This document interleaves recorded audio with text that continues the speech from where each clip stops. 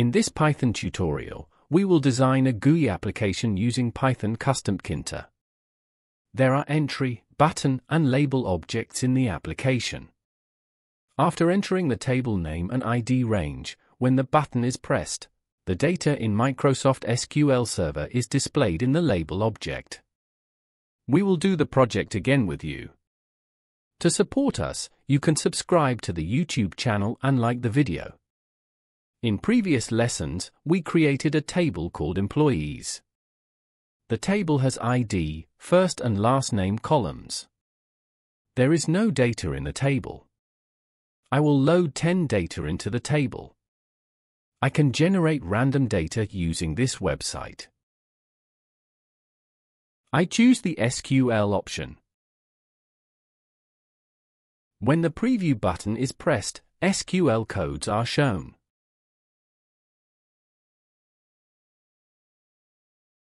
I am running insert into commands in SQL Server. I added 10 data to the table. Now let's start creating the GUI application that I showed at the beginning of the video. I will use the pyodbc library to connect to the Microsoft SQL Server database.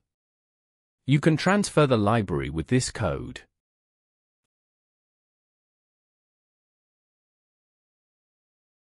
I will use the Customtkinter library to design a GUI application.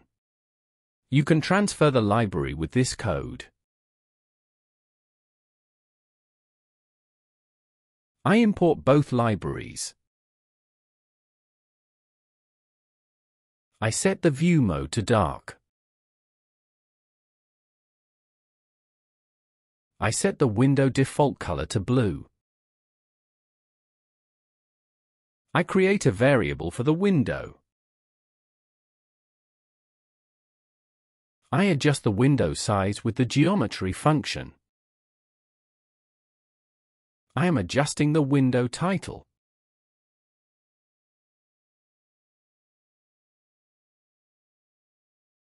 I use the main loop function to prevent the window from closing suddenly.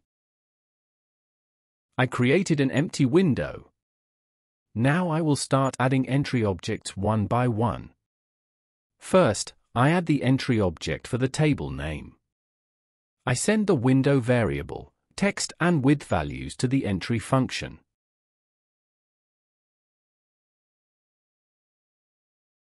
I add the object to the window using the place function.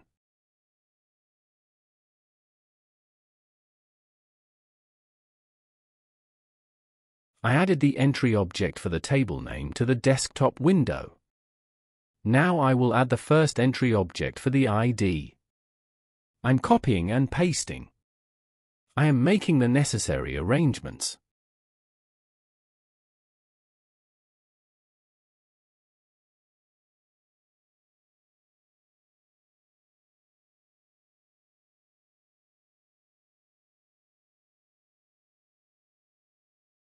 I added the first ID entry object to the desktop window.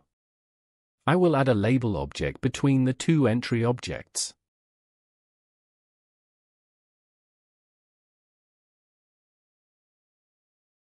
I send the window variable and text values to the label function. I add the object to the window using the place function.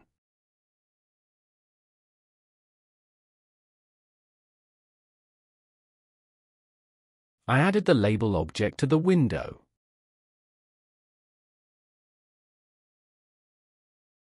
I add the second ID entry object to the desktop window.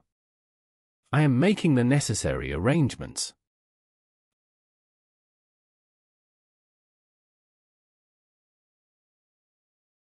I added the second ID entry object to the desktop window.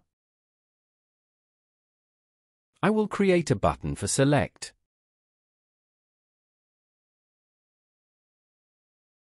I send the window variable, text, task function, and color values to the button function.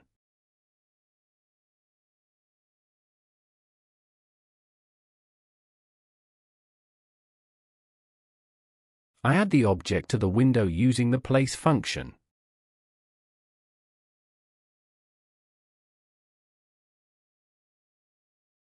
For now, I define the task function with pass. I added the button object to the window. Now I will add a label object to display the data.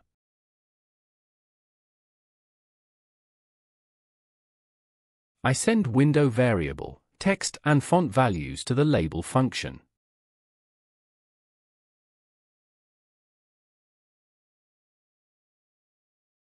I add the object to the window with place.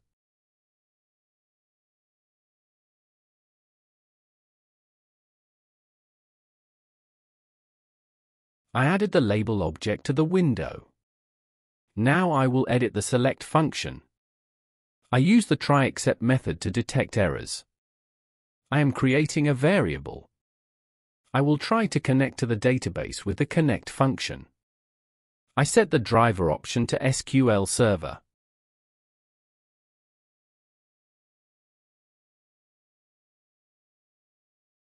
I can find out the server name this way.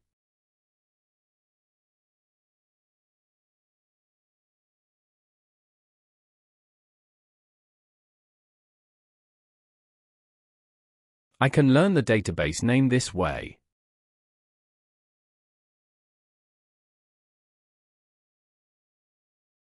I will connect to the system using Windows authentication. Therefore, I set the trusted connection option to true. I am creating a cursor for the select query. I will send the select query to the execute function. I can get the values entered into the entry and ID entry objects with the get function.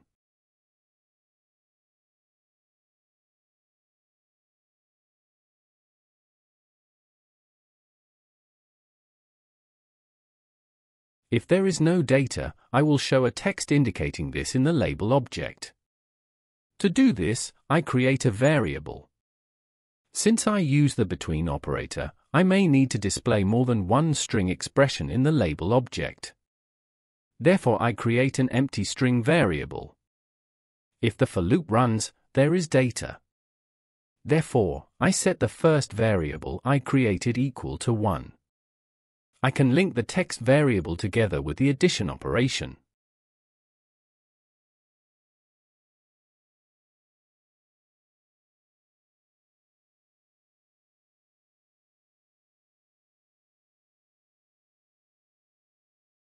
I edit the text of the label object using the configure function.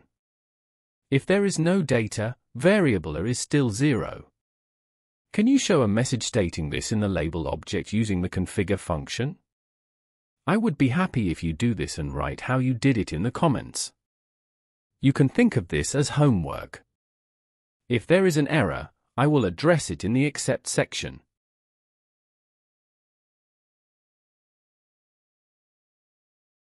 I show a text indicating that there is an error in the label object using the configure function.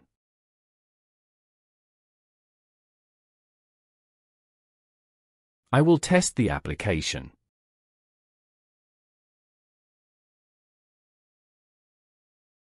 I enter the table name and ID values.